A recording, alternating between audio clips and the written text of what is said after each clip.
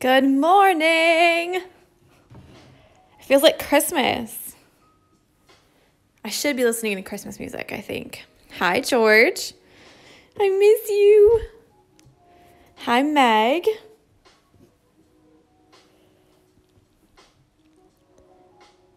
Maybe I will find a Christmas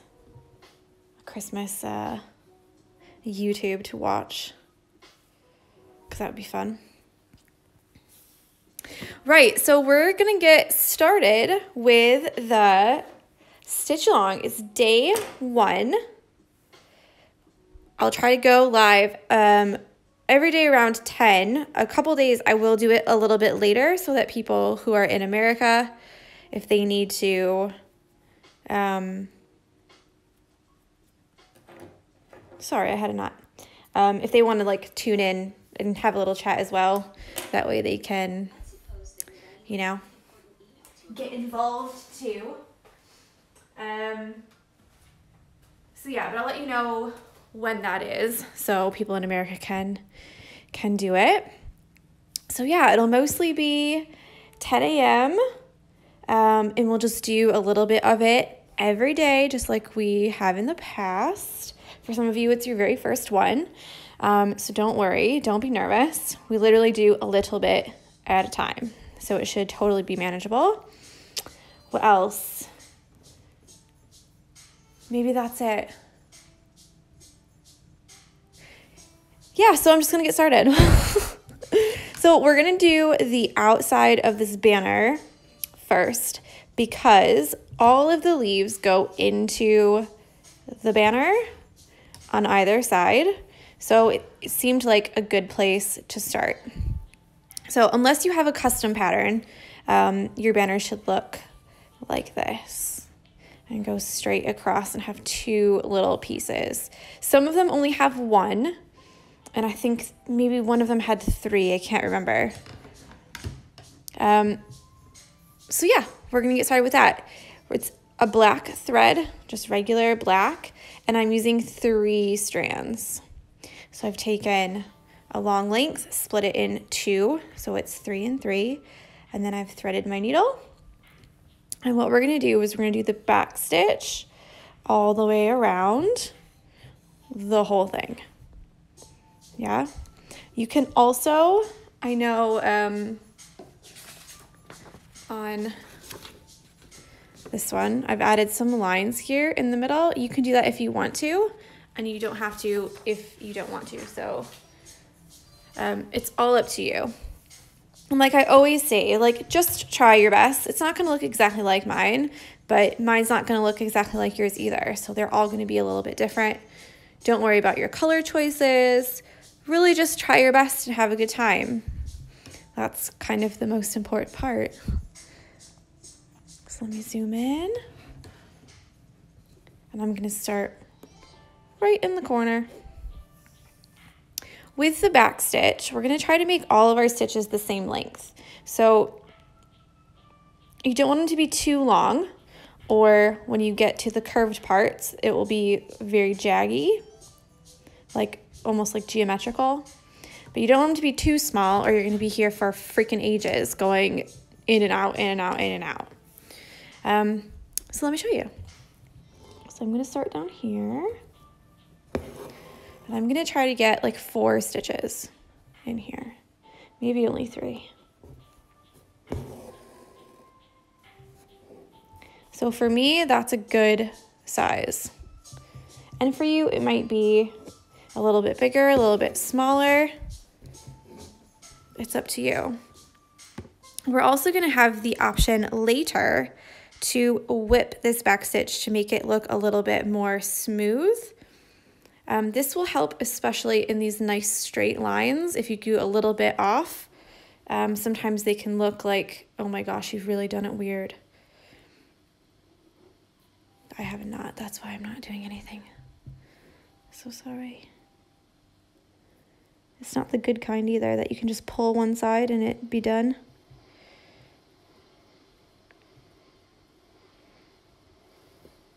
Annoying.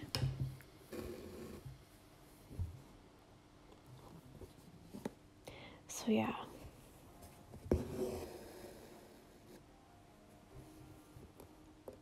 So we'll do 3 here. The hoop I'm using right now is a 7-inch hoop.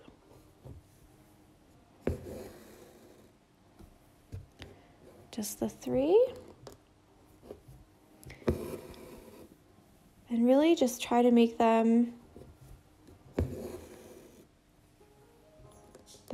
the same, all the stitches the same length.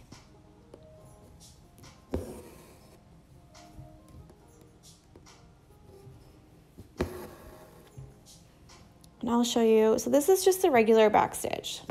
So you're always making kind of 1 stitch ahead and then going back. For the corners, I like to go back through the hole again so I don't have that black thread that cuts across on the corners. So it'll be nice and white there, or whatever color your fabric is. So I'm always tempted for these really long pieces to make my stitches longer because there's more space and I don't have to make them so small.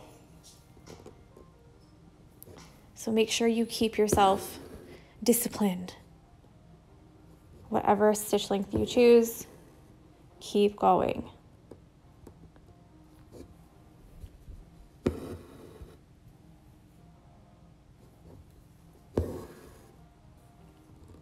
So this is just the regular way to do the back stitch. I know that in the past I've done the thread saver method of the back stitch, and I'll do that in just a minute. So the regular back stitch, I'll just show again. You come up and you go back. And then you come up again ahead of your last stitch, and then you go back. I think this is like one of the first stitches that you should learn because it's very versatile. You can use it for literally almost anything.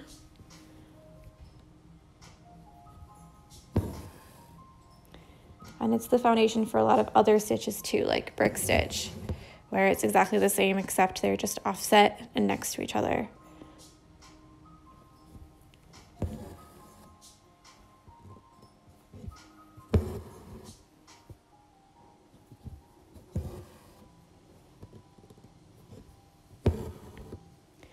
So we're coming up to a curve, and this is where even if you do have, so mine aren't so big, but I'm gonna make them a little bit smaller just so I can get around that curve nice and smooth. You really don't want it, you want it to look fluid, like cursive handwriting. You don't want it to look really like a block print. What's with the commercials today? Back off, dude.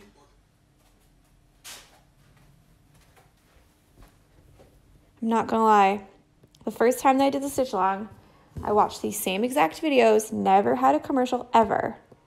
And now YouTube is like throwing it at me.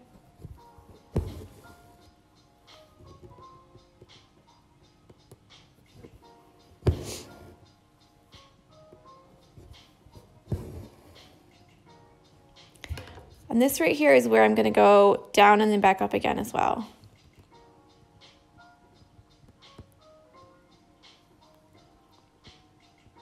Come on. There we go.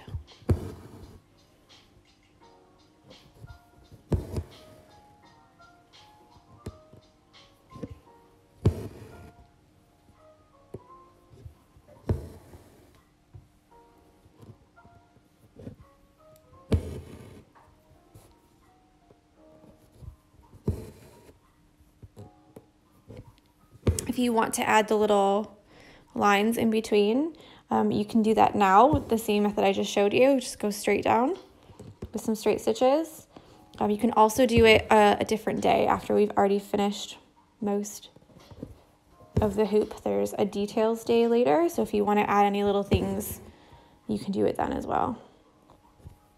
Sometimes I like to see how it looks like when it's all done first, and then decide what does it need. Does it need a little bit more of this or a little bit more of that, or what is it?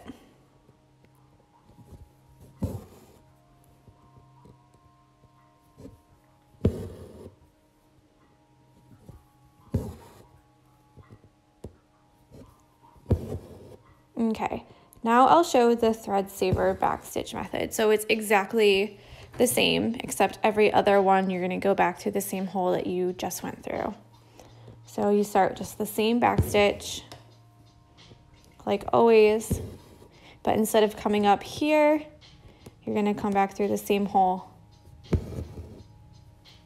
that you started with.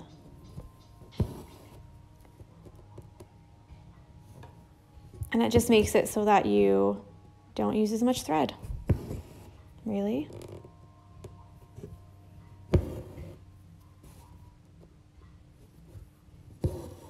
And I often do that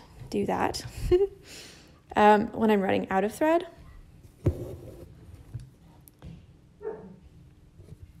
Oh, relax.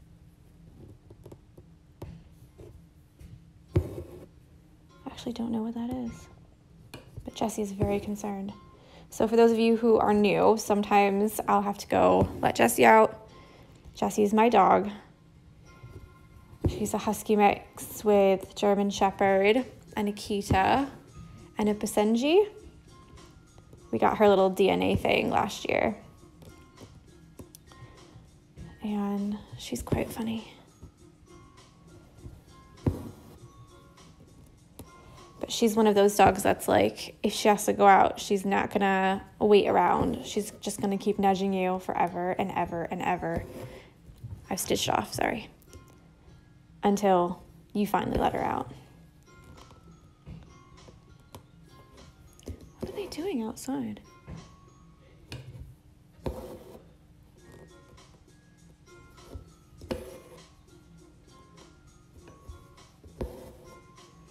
So there we go, we've gotten to the end. Just like before.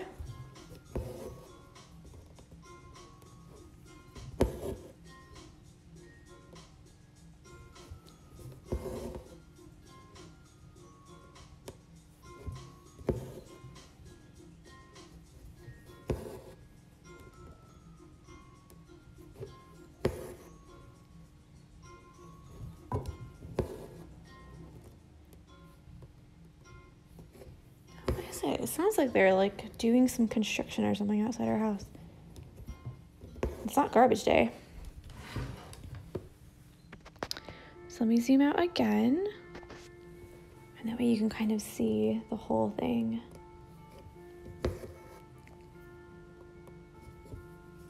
So like I said at the beginning, I'm doing it this way because all of the leaves are going to kind of come into this. So we want to get this done first so we know where the leaves will stop. When we start doing the leaves, we will kind of jump around a little bit because I tend to do the same color and fill in all of that color, if you know what I mean.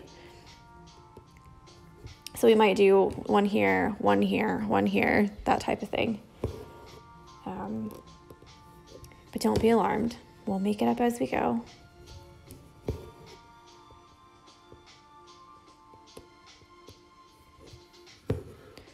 As always, if you have any questions or anything, you can leave them there. Sometimes we do questions, sometimes we just chat, like favorite book or what are you reading or music or whatever.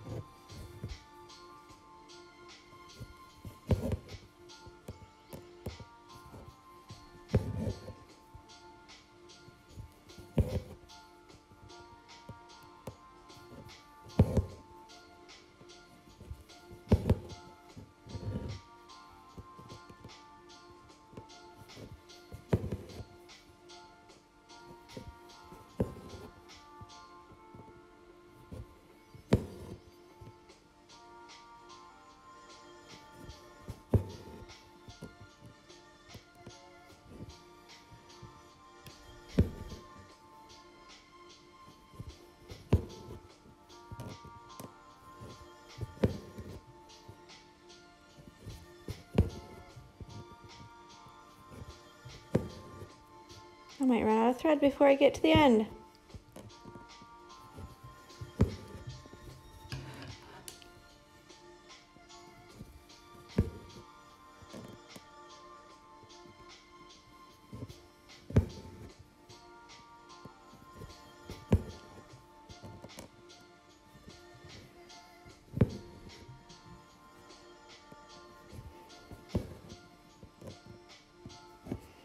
Oh, I really hope I don't. I think I'll win. So I've always called this thread chicken when you don't know if you're going to run out of thread or not.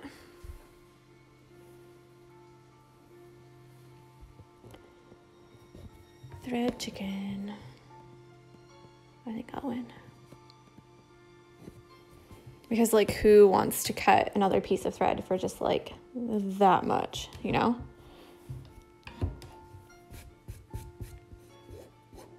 What's Jesse's hair on there?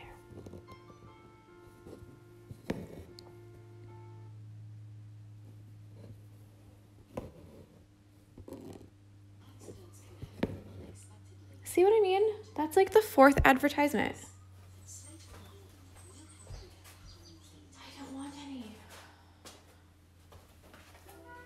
I wonder if it's like something I just don't know about. Like, do they all have ads now, or do you have to pay for no ads now or something? I don't really do much like YouTube watching normally.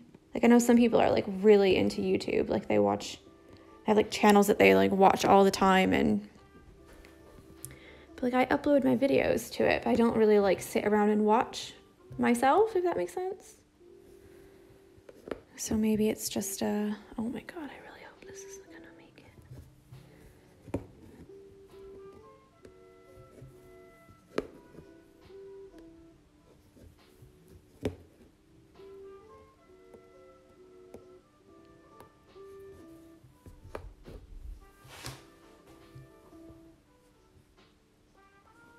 How perfect is that? Oh my God. Okay, so we've just done, that's as far as out as it goes. So we've just done the banner, the outside of the banner. Like I said, if you want to add these little lines, you can add the little lines. I'll show you again what it looks like. So like that. There. They might be nice, but I'm going to wait until later to do it on mine so that we can see what it looks like without and with.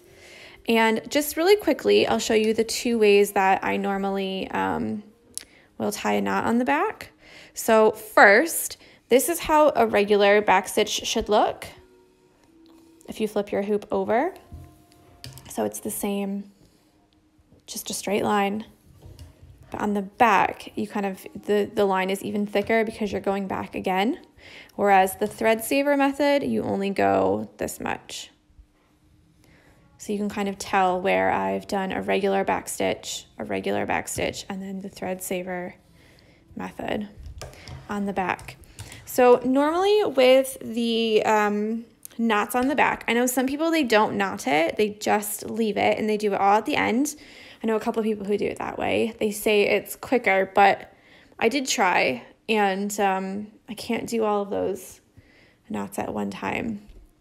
So one way you can do it is to make a knot like this, and then I use my needle to push the knot all the way down.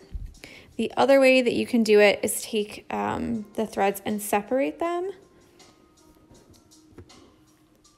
and do it like a double knot. So like you're gonna tie your shoes, but just double knot it instead of making a bow. You can do it either way. Both ways are fine. Then I always snip it quite close to the knot so that you can't see those on the back. Yeah? So that's all we're doing today. Just this bit. I tried to keep these ones a little bit shorter because with Christmas coming, I know some people have a lot of things to do. Shopping for gifts, doing Thanksgiving if you're in America. I know some people were a little bit worried that they didn't have enough time to do the stitch along. So I tried to keep it short and sweet every day. So yeah, just an easy peasy little banner. So tag me in your stories if you post every day or every week. It's up to you. And I'll repost all of the ones that I can. How about that? So I hope you have a lovely day. And I will see you tomorrow for the next part. Yeah? I will say it's not too late to join. You can see this is all that we've done so far. So if you're on the fence about joining and thinking, I don't know if I can do it, you can totally do it. Definitely join in. And yeah, I can't wait to see your hoops. All right, I will talk with you tomorrow. Bye.